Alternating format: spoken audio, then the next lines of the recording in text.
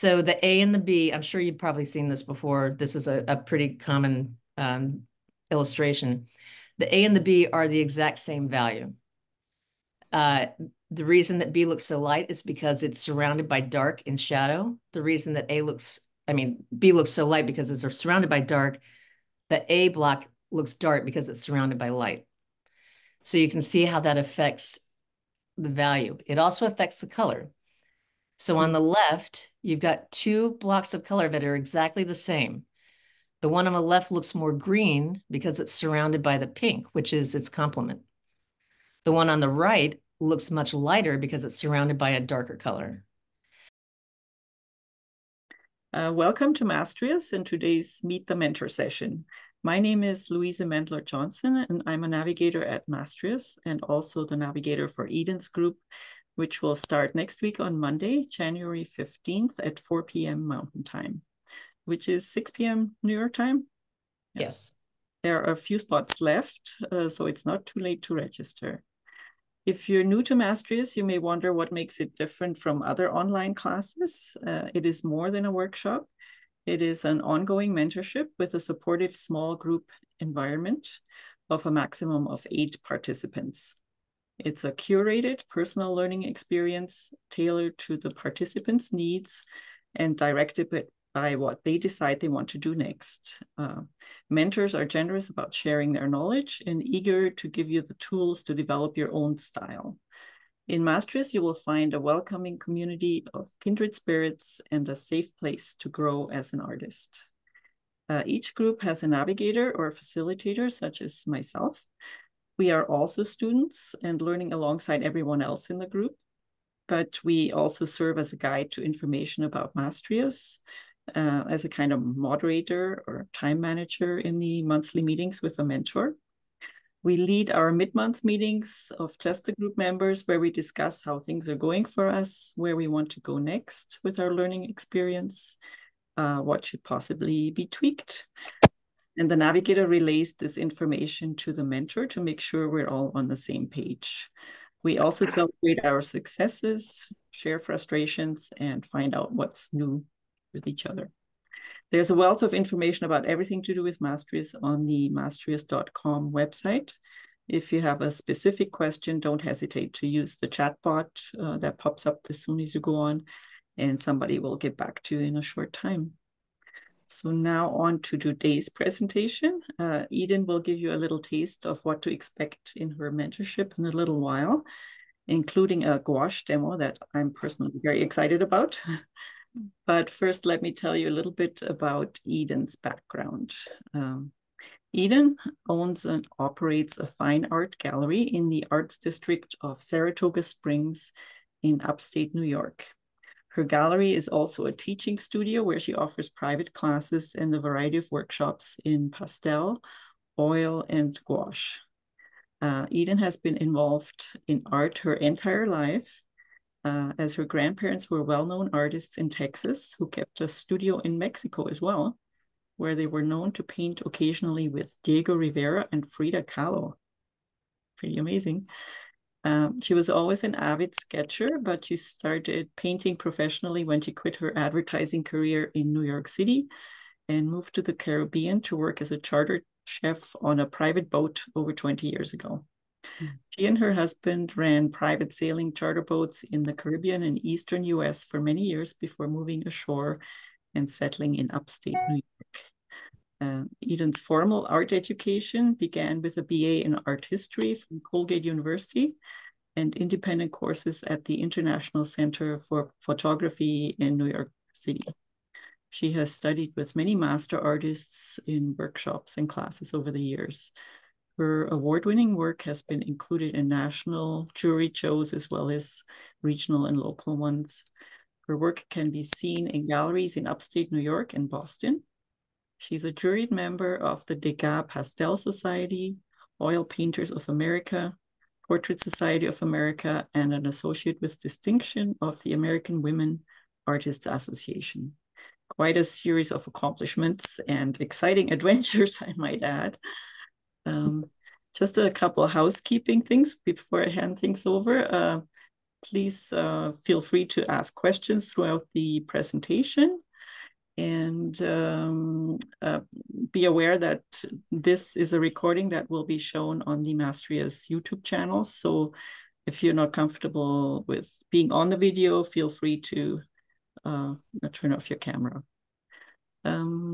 So I shall now share my screen to let you take a look at the gallery on Eden's website, and I'll let her guide you through and highlight what she wants to point out, and she'll take over from there. So welcome, Eden. Hello, I see some familiar faces. Hello, Eileen and Hi. Wendy and Trudy. And hello, everybody else who I haven't met yet. Yeah, welcome everyone else that showed up in the meantime, quite a group. Enjoying the video? Don't forget to like, subscribe, and click the bell to be notified when new Masteries videos are added. Right. Okay. So people who are familiar with my work, or if you're not, I like to do a lot of cityscapes. It's just a subject matter that I come back to over and over again. And these are all a combination of gouache and oil painting. There's some pastel in there. Mostly I do gouache for my for my studies, and then the larger paintings are done in oil. These Waiter series is a restaurant in New York called Balthazar's, and I lived in New York for many years, and it's always been it always reminds me of Paris. So I have basically the same references from many different years. Every time I go there, I take the same pictures. So I do a lot of Balthazar paintings. There's also a lot of Saratoga Springs cityscapes in here. So then maybe the landscapes.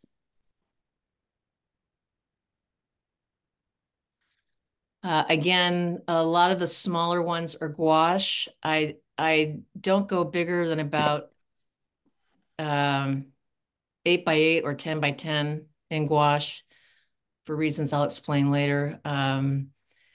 I've changed the way that I paint and oil my landscapes. They've changed over the years. You'll see when we get down to the bottom. I used to paint in a very indirect manner, like this painting with the pink and the painting below it.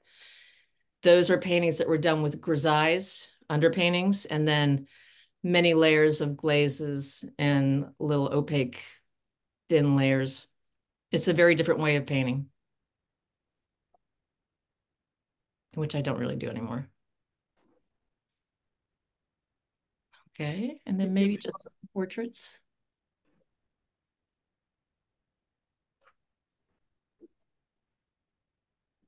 Okay. And I used to do a lot of commission portraits. I still do. I end up doing a lot more vintage, both, well, if you can stop 1 second, that painting with the shawl was in the Owen Wilson Paint movie. Oh, If anybody saw it, it was called Paint. It was probably in the theaters for about a week, but it should be on Netflix. So if you're watching it on Netflix, watch towards the end when he goes into the museum because it's on about 3 seconds. And the rest are just a series of portraits. I think that probably gives them a good overview. okay. I'll stop share and hi everyone. So I made you Now you're gonna so you can I'm gonna share my screen, right? your end, yeah.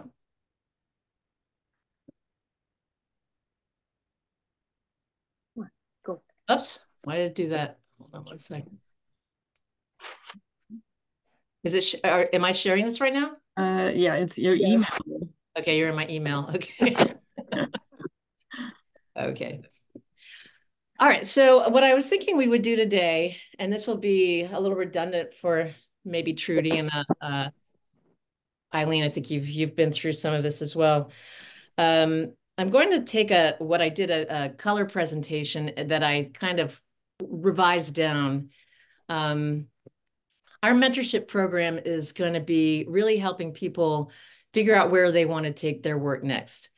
And that means for me, a lot of exploring, experimenting, kind of doing things that you haven't done before, revisiting basic concepts like color, composition, maybe looking at them in a different way.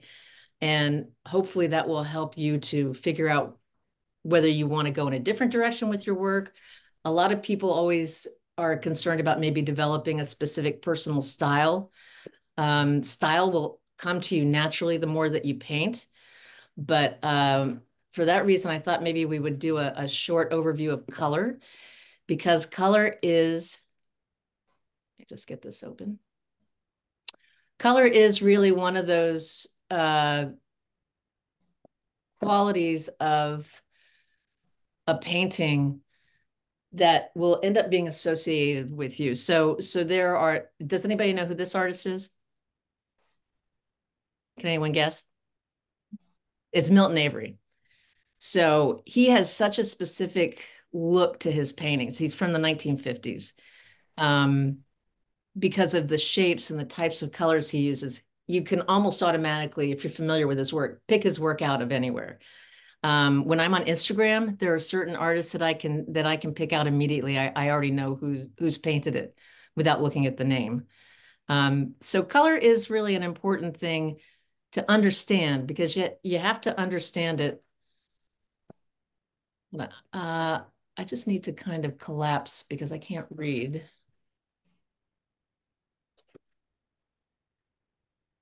Okay, I'm sorry. Okay. I've got you guys all over it's over my print, so I'm going to have to get out of this. There we go. All right. So color is one of the tools that we can use to create and communicate our unique artistic statement or vision.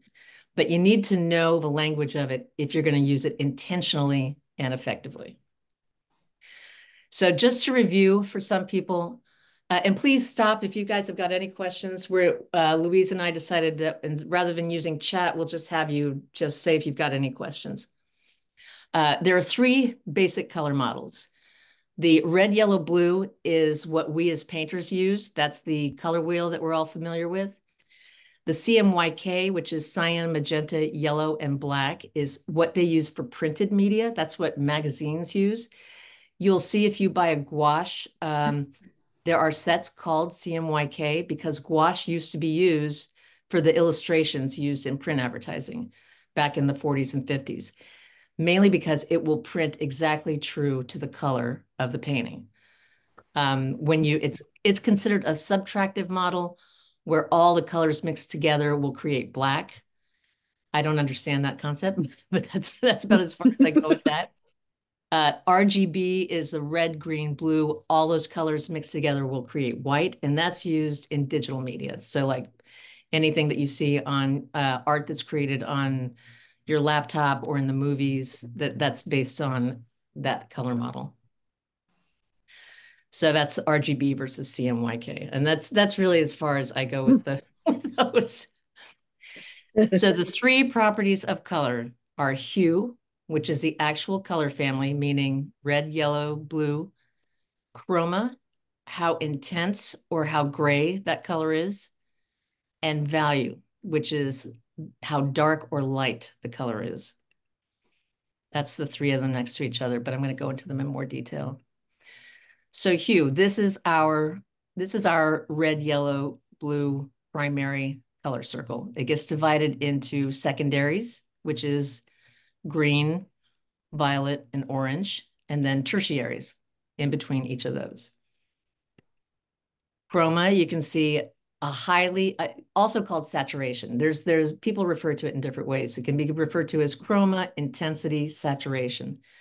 A high intensity, high chroma color would be this color red up at the top.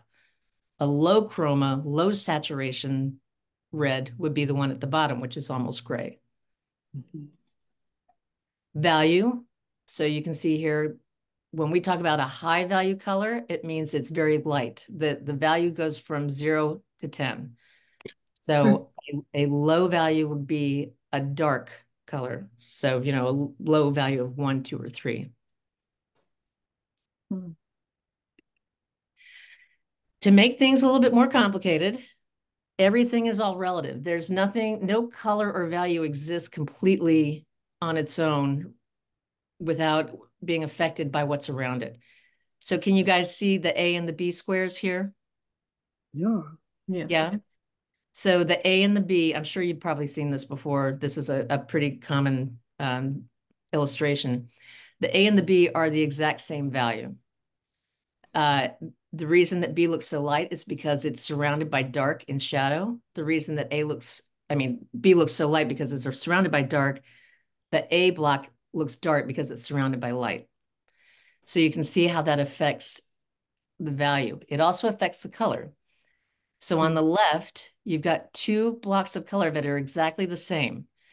The one on the left looks more green because it's surrounded by the pink, which is its complement. The one on the right looks much lighter because it's surrounded by a darker color. So this is a great exercise to do on your own in your sketchbooks. I did this for a student. The bottom 4 squares are all exactly the same value, same color, blue. But then I surrounded it. This is a gouache exercise. The one on the left, I surrounded it with a darker blue, so it looks more green. Next to it, that green makes it look more blue. Those are both exactly the same color in the middle. And then on the right-hand side, you can see the lighter blue makes it look dark. The one on the very end, if it was more orange, it would really pop. You would kind of see like a little reverberation. That's when you know that you've got a complete complementary contrast going. That was not a complete contrast. So how do we put this very simple color theory into practice and start to really learn? The first thing to really do, and this is what I encourage everyone who's taken a class with me, is to start to identify colors properly. The rest of it I'll go through as we go through the slides. So when you look at this slide, does anybody want to tell me what the one on the right is? Louise already did this. What color is that picture? Lavender? Right. So lavender is not on the color wheel. But you're right, it is that family. But it's hard for you to mix the color lavender. The way that you're going to mix that color is to say it's in the red-violet family. To me, it looks red-violet to me. Is it light or dark? It's kind of mid-value, right? Mm. It's not really, really light. It's not really, really dark. How intense is it? Is it like a really vibrant red-violet, or is it a really, really grayed down red-violet? Grayed down. Yeah, it's more grayed down. It's definitely not, it's not a total gray, but it's definitely on the lower chroma. So if you were using oil or acrylic paint, you now have the steps to mix this color. You know it's red-violet. If you've only got 3 colors on your palette, you know you're going to mix your red and your blue. That's going to be a really dark color, so you know you're going to have to add white. That's probably going to be a really blown out color, so you know you're going to have to add some blue and some red back in. And then to gray it down, you need to add the complement. The complement of violet is yellow. So if you can identify the colors properly in terms of its actual hue on the color wheel, its value and its saturation level, you can mix it much easier. I'm not before anybody. Does anybody have any questions on that? Yeah, I do. Is that a rule across the board that to gray a color down, you add its complement? Because Yes, I would have. Yes, it is. Okay. What were you going to say? I didn't mean to cut you off. No, I probably would have thought to add a little black to it, actually. You can add black, but black will kill your color. And that's an exercise that we will do in the program. I will show you how different a color mixed with its complement, grayed down with its complement, looks next to a color grayed down with black. Great. Now, that's not to say that black is not a useful color. I use black. Does everybody know what the Zorn palette is? No. Okay, Anders Zorn was a very famous painter around the same time as Sargent. And he was famous for using 3 colors. It's turned out that that's not really true, but it's what everybody calls the Zorn palette, which is cadmium red medium, yellow ochre, and black. And when you see the paintings that he's done with just those 3 colors, it is amazing how much flesh tone. It's really perfect for flesh tones. It's a perfect portrait palette because the black in this case acts as a blue. So that's where black can be very useful. I don't use it at all in landscape painting. But that's something that, Wendy, we will definitely be going over that. So another way to actually learn your colors, aside from starting to identify them properly, is to do color charts. Does everybody know who Richard Schmidt is? No. Yes. He died a few years ago. He was the head of the Putney painters. He was considered one of the finest realist painters in the States. And his book, Alla Prima, is kind of like the Bible of realist painting. And he has a whole section on doing color charts. And if you do them the way that he says, they'll take you a few months. And they're very painful. They're very painful to do, but you will learn a tremendous amount. The way that he suggests is that you take every single color that you have on your palette and you do one chart and you mix that single color with every other color. That's what those columns are on the left.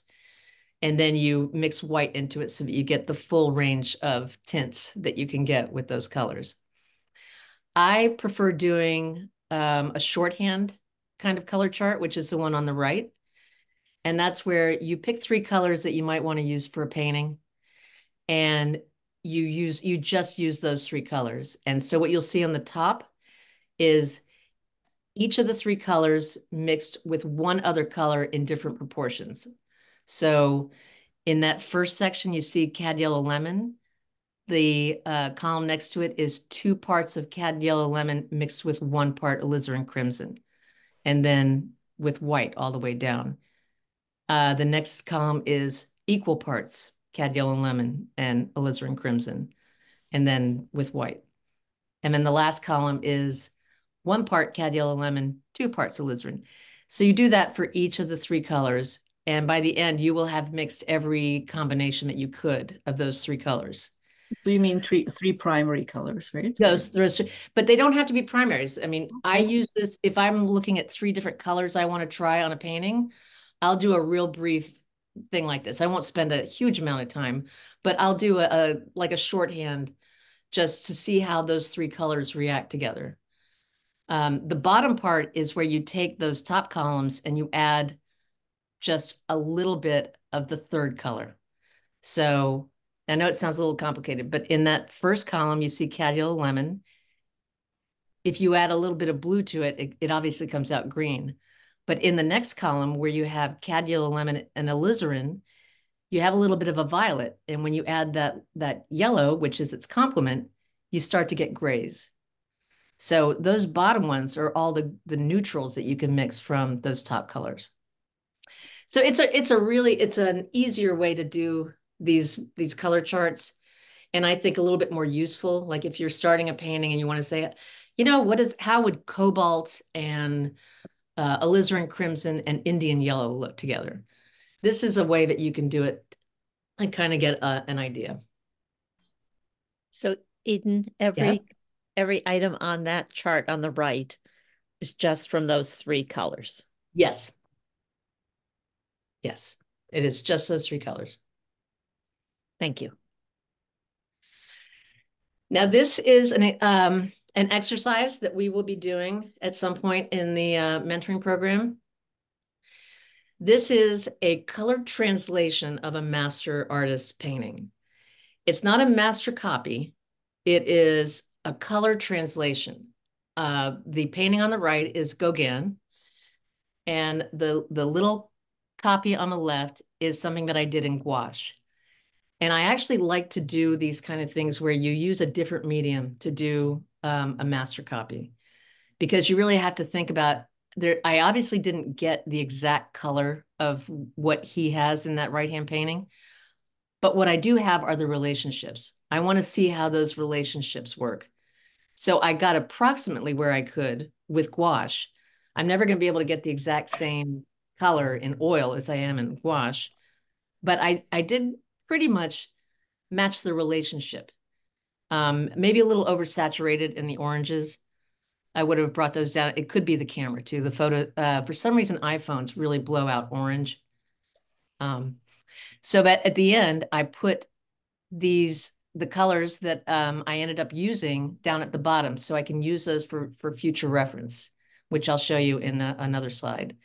But this is a fun little exercise, and it shouldn't take you very long. I mean, this is something you could do like in an hour, and you learn a lot. You really learn a lot just from looking to see, how grayed down do they make these colors, which is one of the things I always am amazed when you go and do a master copy, how much they mix those colors down into neutrals. Most of them are not very saturated. So it's a really interesting exercise. So how do you start out with that, Eden? Do you try to kind of pick out the basic colors that you think are in there and then Yes, limit it yes, to those? Yeah. yes. I would look like I looked at that painting, and I thought it's a very dark, cool neutral, right? The background. Mm-hmm. So you don't have very many choices for cool neutrals on a palette, whether it's acrylic or oil. So I started off with ultramarine. If you add a little bit of burnt sienna in there, or what it looks like I used here was a mix of maybe alizarin and yellow ochre, which makes an orange, which is what burnt sienna is. That'll give you a gray if you add a touch of white to it. So I probably started there. From the looks of it, I didn't go far enough. It's probably a little too blue. But I mean, these are just studies to kind of get you started. But you limited it to 5 Yes. colors kind of thing. Yeah. Okay. Another thing that I'm very big on is using black and white references. The painting on the left is actually a black and white photo of my grandmother.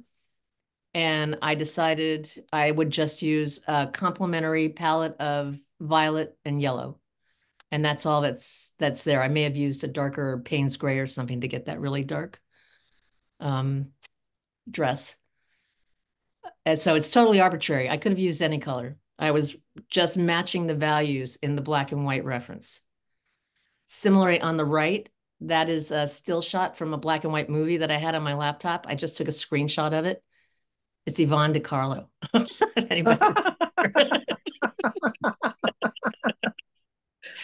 And it's, again, I used a violet, yellow, green palette. I mean, I love doing these kind of things. I think they're kind of fun. But Very beautiful effect. Yeah. So this is an example of how I bring this all together. So the painting on the left is a color translation of a Vuillard painting. The painting on the right of a Vuillard. Thank you. The painting on the right is a black and white photo of my grandmother and my father as a baby that I've always loved. I've always loved this photo. So I took the palette generally. I mean, I obviously adapted it with that brighter green and applied it to this photo. And that's how I ended up with this painting on the right, which I actually quite liked. And it got into a Vermont watercolor show. Neat. So again, if you do pastels, Trudy, this is one of your exercises that we did. Yeah. I'm a big proponent of limiting your palette. I'm sure you've heard that from other teachers, is the best way to learn color and to control color in a painting is to use fewer colors. And experiments, small little experiments, it will really get you a long way in understanding how your materials work. So on the left, you can see there's some little pastel thumbnails. On the right, it's the same principle. I just use different combinations. The left-hand one is, I think this has a second layer on it, so you can't really see the underpainting. But the left-hand one was a warm underpainting, the middle one was a cool underpainting, and the one on the right was complementary.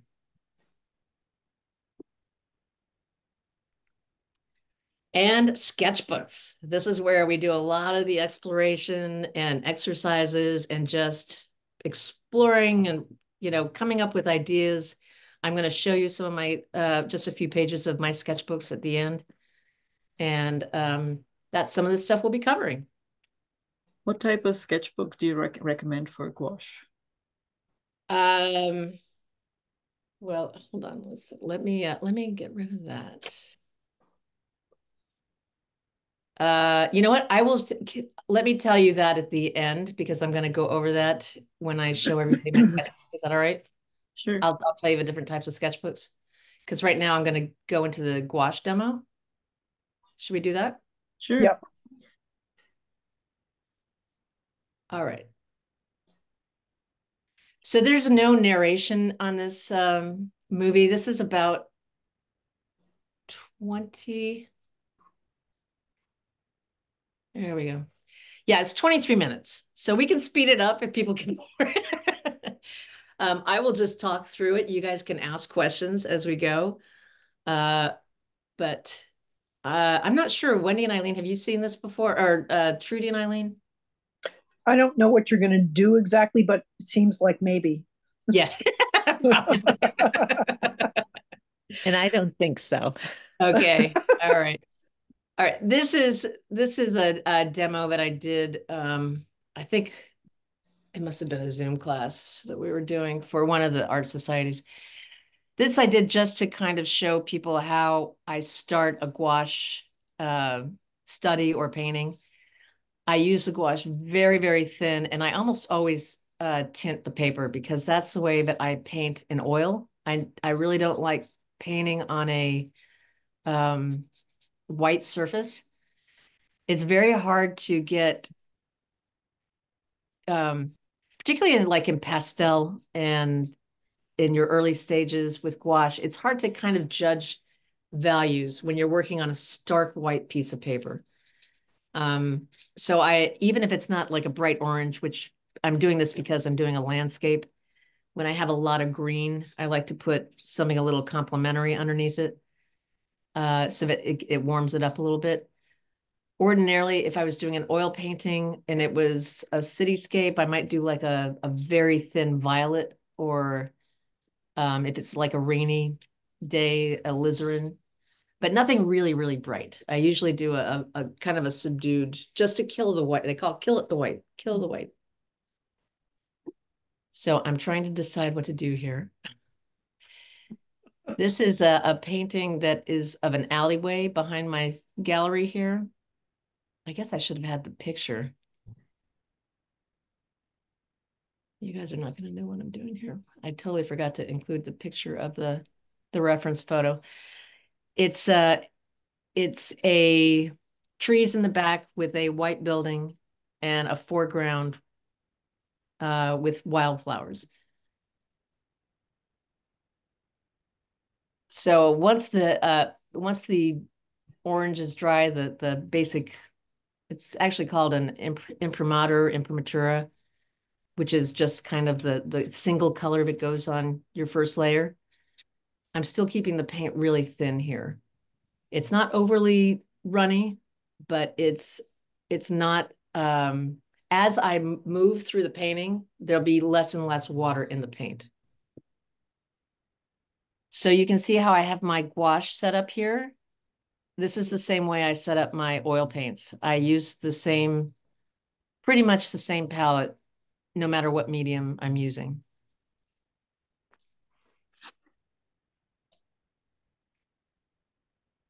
So if you'll see, I'm using, for these background, I usually like to use different, like towards where it's going to be warmer, I'll add a little bit of burnt sienna into that green.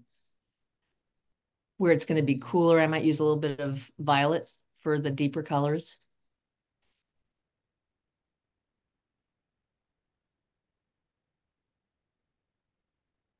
If anybody has questions, please just let me know. So Eden, I notice you're wearing gloves. You know, I think the reason I was wearing gloves that day is because I had thumb surgery. I had a big Band-Aid on my thumb, so I think that's why I had the gloves on. It is a good idea to use gloves. It really is. Particularly in oils, I do try to wear gloves when I'm painting in oil because I like to use lead white. And it is good not to get that stuff on your hands. It's not so much getting it on your hands as you know, I mean, if you're anything like me, I'm covered in whatever I'm painting with by the end of the day. So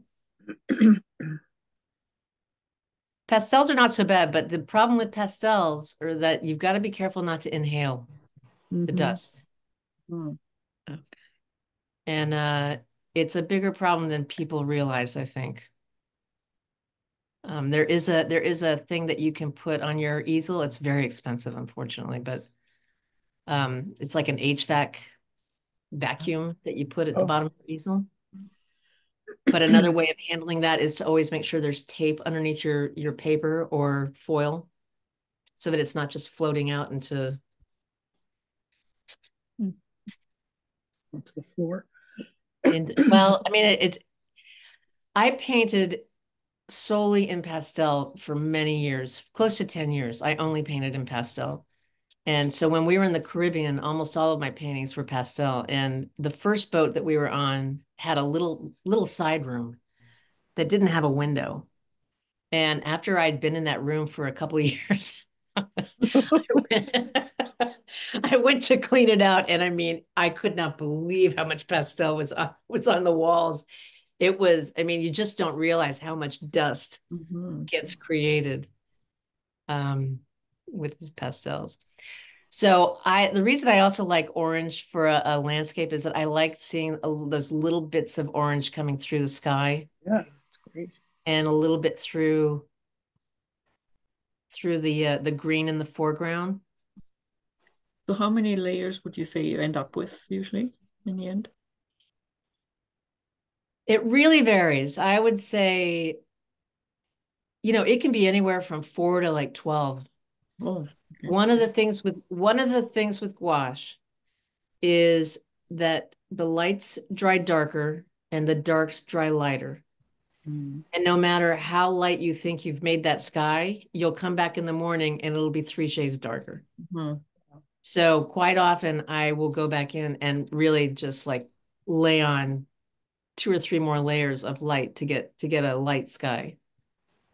But when you say layers, remember one of the keys to doing really nice layering in any medium is making sure that the previous layer comes through. So a layer may only be a few marks, right? I find that you see how that looks in the lower left. There's a nice brushiness to that you don't really want to cover up. I think you'll see when I get to the end, I do put some marks on it to indicate foliage, but being able to see kind of through that transparent to the underpainting is a nice technique. One that you'll see in a lot of really good oil painters who do really nice landscapes. You'll see very transparent areas that just have a couple layers on it and then some really thick areas. So it's that kind of contrast between thick and thin. Right. That gives you some visual interest, which is hard to do in a water media because you're not going to get impasto with gouache. Or you shouldn't, because if you have impasto, it's going to crack. Can you get it with acrylics? Yes, I think you can. There is, now see, I just actually have started fooling around with acrylics.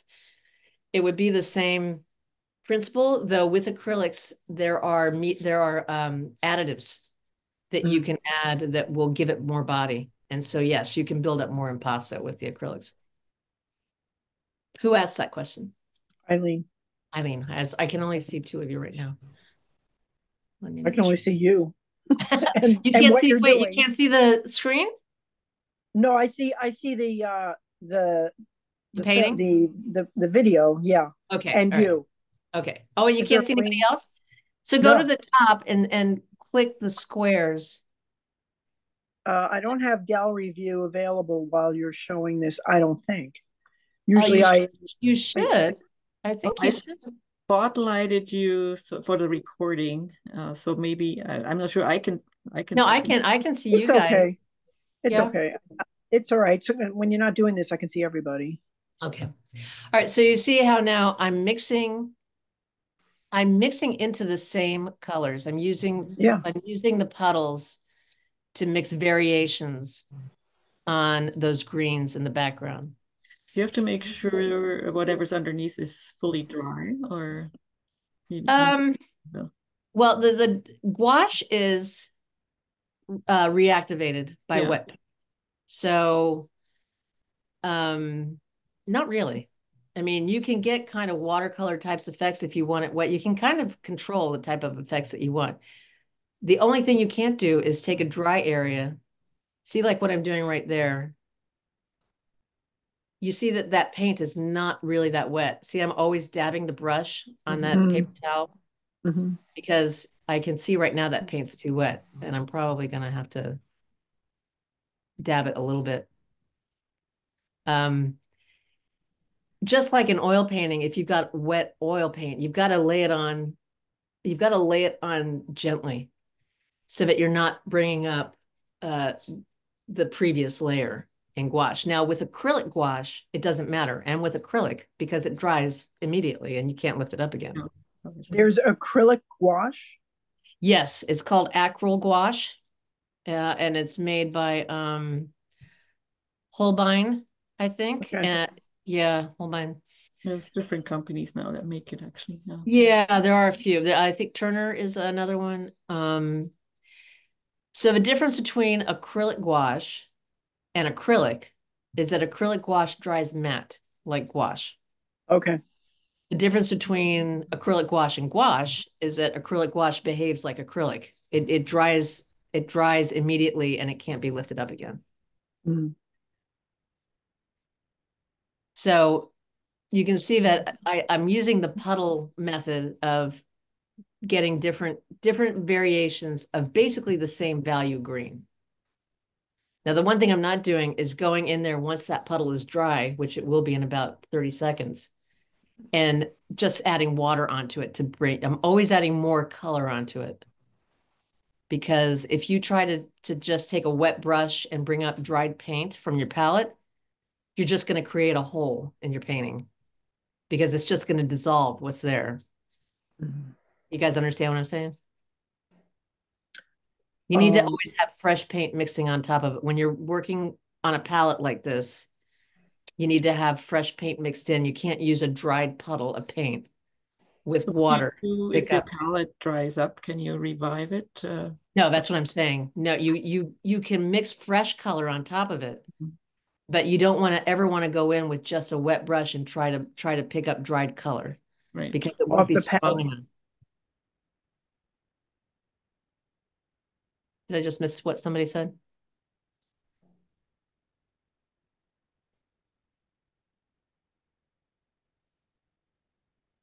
So if you don't use your palette for a while, it can dry up on you, right? Oh, it will. It'll dry up in a couple minutes. Yeah. Which is why also you see that there's a spray bottle there. See the blue spray bottle next to the water? I will spray it every few minutes, probably every 5 to 10 minutes. A very light mist.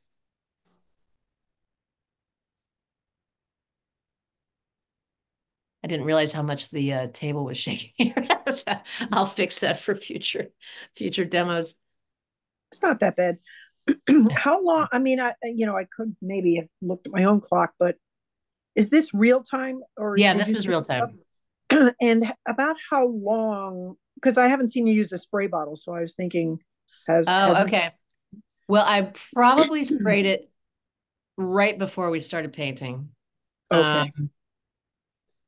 So I would say probably about 10 minutes. You can tell you see the paint. You see how you can see the reflections. That means it's still wet enough. Yeah. Okay. It's when you start seeing a dull kind of sheen on it that you know that you got to spray the paint. And when you take the brush to the water, it's just to get it off the brush. You're really not ever bringing the water to the No, I never ever take water directly without kind of dabbing. I usually don't without dabbing it on either the paper towel. I don't ever take a wet brush that's sopping wet to the painting for sure. I also try to control how much water is going when I'm picking up the paint. Because if you keep adding water, you're going to dilute the surface of the paint and it'll be hard to control. I'm also, if you see, I'm taking the color from the very edges of the wells. because that way I can, oh, actually I do actually in a few minutes, I will spray the paint. I remember now. Okay. And aren't you taking it from the edge of the well so that you don't contaminate the Yes, entire so I don't well? contaminate the rest of the paint. Yes. And that way it's easier to kind of clean it up when you know, about halfway through. These decisions you're making about the greens that you're applying here at the edges, the Right. inside edges, are you making those decisions based on what you're seeing on your photograph? Or That's are a good you question. That's a very good question. And not so much. When I'm looking at the photograph, I'm sorry if I don't have the photograph. I will show you the finished paintings when they're done here. I'm looking at the photograph for, like, in the foreground, there might be little patches of where there's dark kind of in between the plants. Mhm. I might be looking for that kind of a pattern. I'm not trying to copy it. I'm trying to suggest it. Yep. Let me just, you see how that's called a scumbling, where you're just Yeah. you're kind of leaving a textured, Yep. that you do with a fairly dry brush. You see, I've taken a lot of the water off that brush, Mm-hmm. and that's how you get a scumble.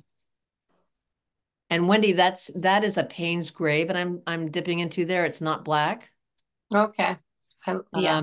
Payne's gray is a much it's almost a blue. It's a Mm-hmm. very grayed down blue. It's a very handy um, Mm-hmm.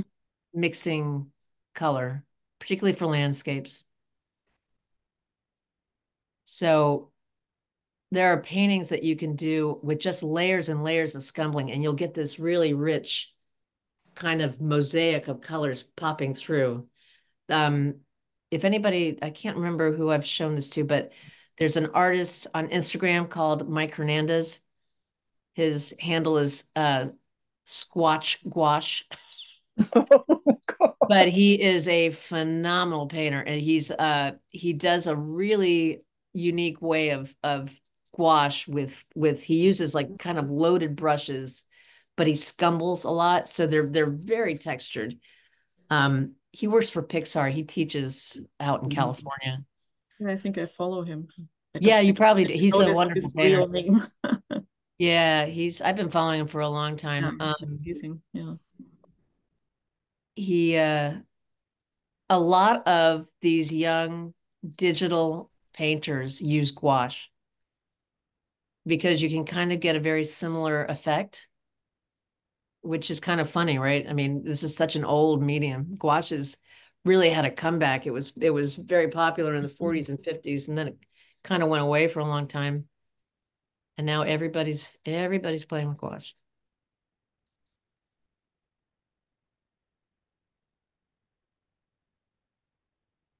Sorry for the shaking there. I'll fix that in the future.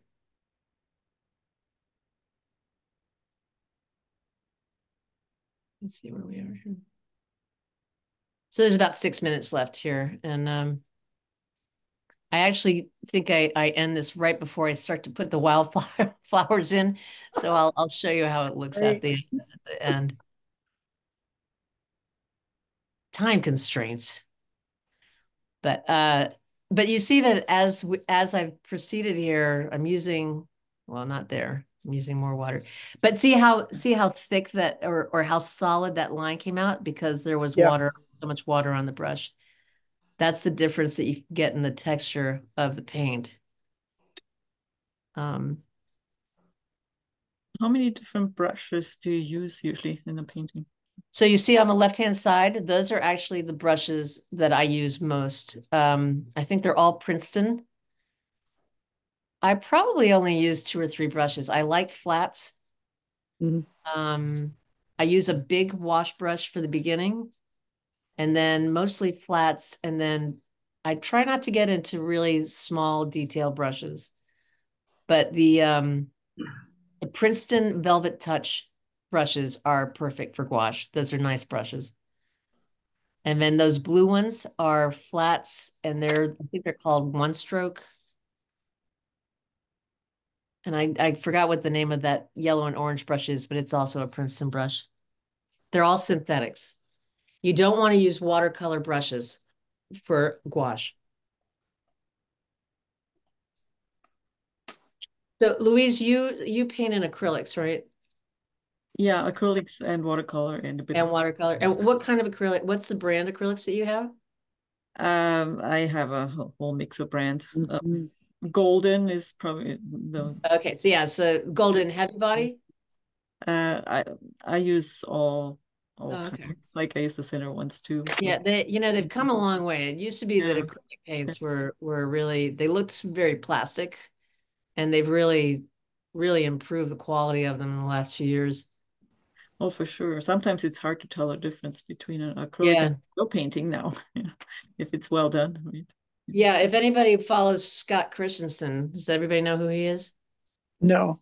He's he's probably considered one of the best landscape painters in the country. He's out west, and he does, I mean, he does, it's, you can tell a master painter when you can't tell the difference between any of the mediums that they're using. I mean, they all look, I mean, he does these huge landscapes from out west, but he uses gouache and acrylic for his smaller paintings, and they're really beautiful. I highly recommend following him on Instagram if you. What was that name again? Scott Christensen. Okay. So you see how much that color faded, the sky faded from that first Yeah.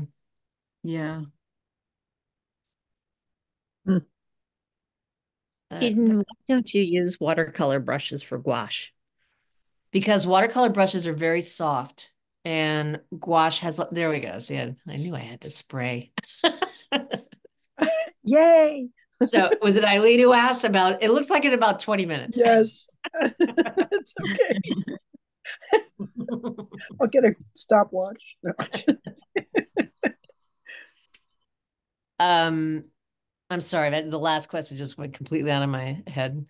You were saying watercolor brushes are too soft. Watercolor for brushes, gouache. because gouache has got a lot of body. And so you need to have a little bit of firmness in the brush to be able to pick up the paint. You can use a watercolor brush for the first wash, but you don't want to be using it at this stage where you want the paint a little bit thicker. You wouldn't want to go between the two mediums with the same brushes either, because it kind of, the opaqueness. Yeah, I have discovered that I'm trying to keep the acrylic brushes and the gouache brushes separate, because the acrylic brushes still leave a film even if you wash them right away. So yeah, you should keep your brushes separate, I think, in my opinion. Or maybe it's just because I don't clean them well enough. Probably a good idea.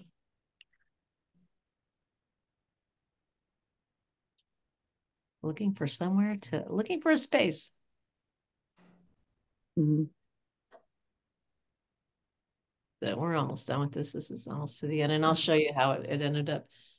But you see, I don't do too much more to that bottom left right here, because I like the way that it's kind of, that transparent is kind of interacting with the different opaque strokes. It's suggesting foliage rather than, or grass rather than actually depicting it.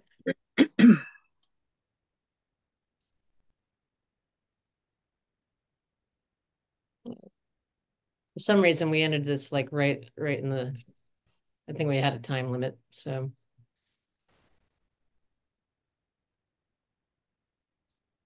This will be it.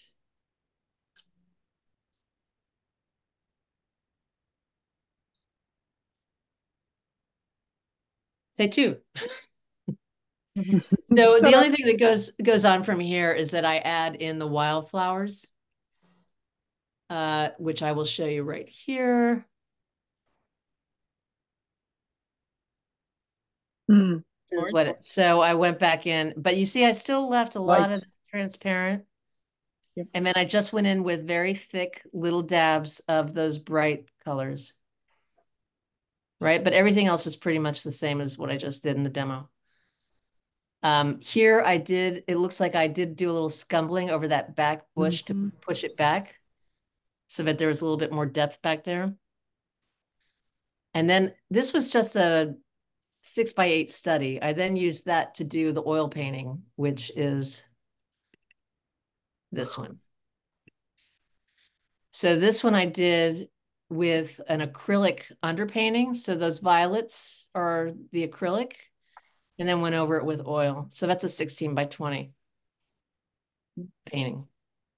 So what do you establish by doing the study that helps you in the oil?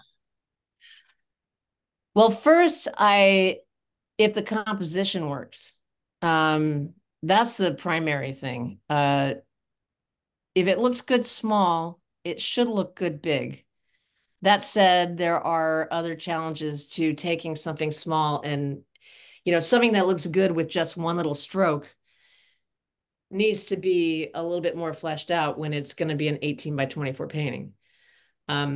But I get an idea of what it would look like as a big painting. And, it's a lot of investment to do a 20x30 or even an 18x24 painting with oil. I mean, it's the cost of the linen and the paint and the time that it takes for it to dry. So if I do a study and I say, it doesn't really grab me, it doesn't really interest me, or I don't like it in these colors, maybe I'll try it in different colors.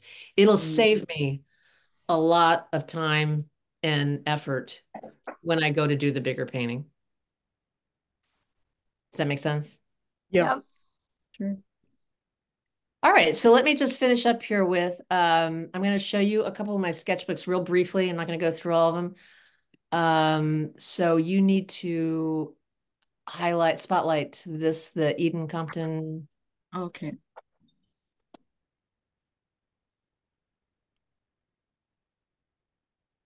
So Louise was asking what type of sketchbooks. Can everybody see this now?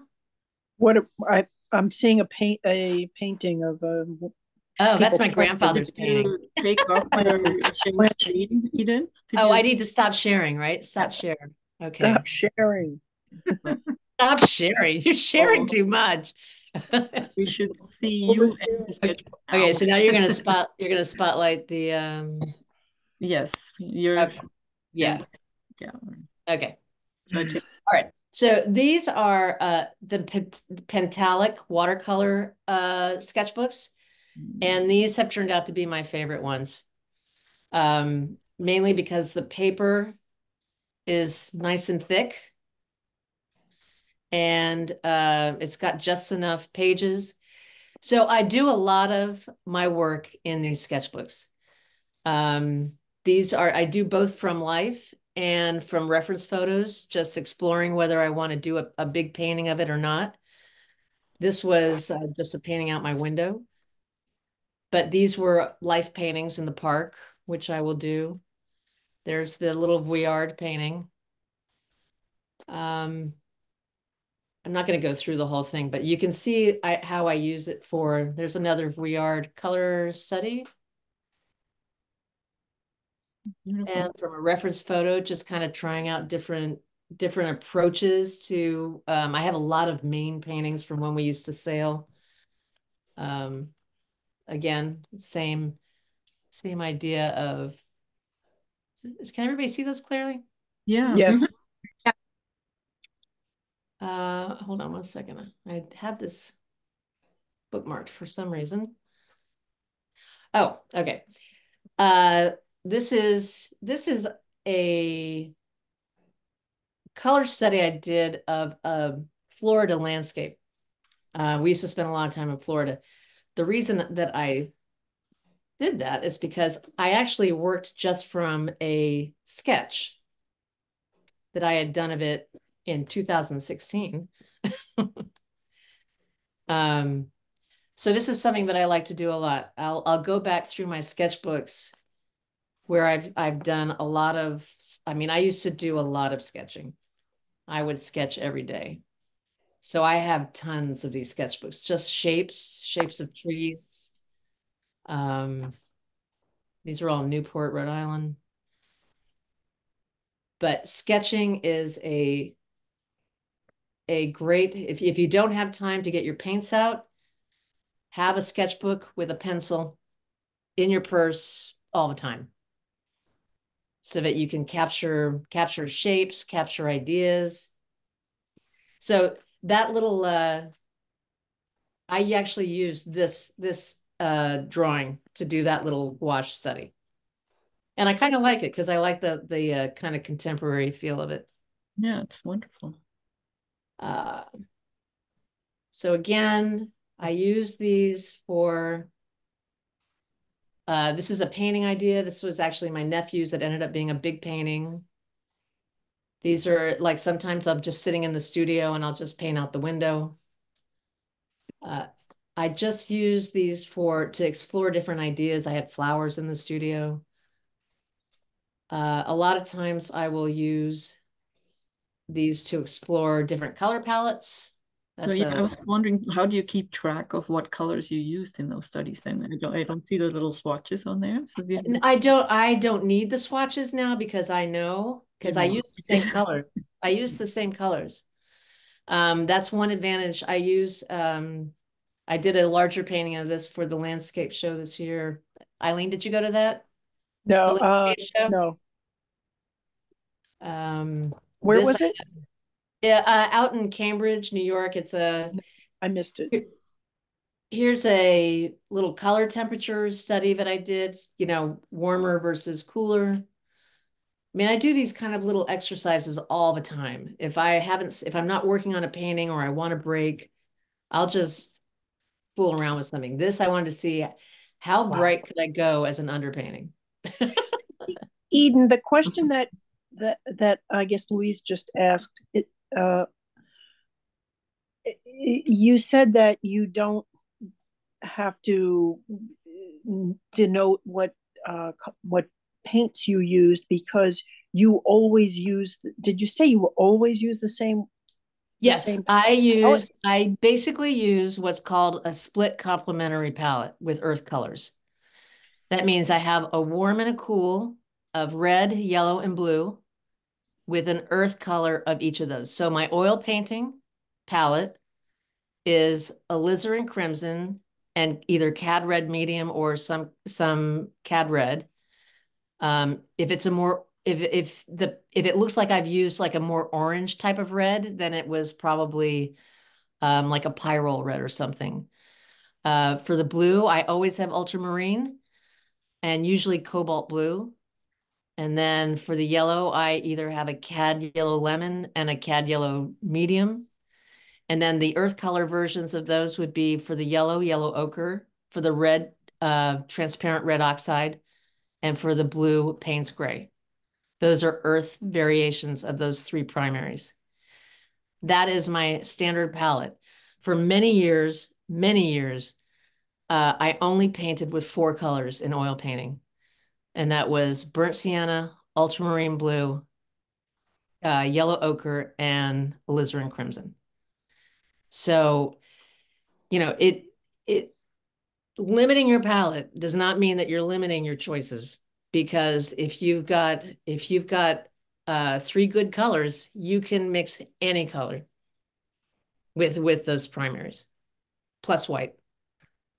Thank you. A little gray helps. This is an exercise that I'm sure that some of you have seen.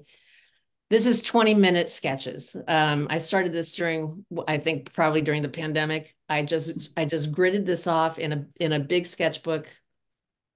This was oh God, at a WolfCon. This is a very old sketchbook.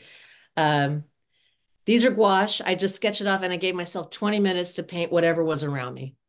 And so it's a great way to just make a choice, get the colors down, and do it fast. And 3 hours went by very quickly. That's 3 hours worth. Well, no, this was every day. These are different days. Okay, because it's like 20. Yeah, so there's 20. Right.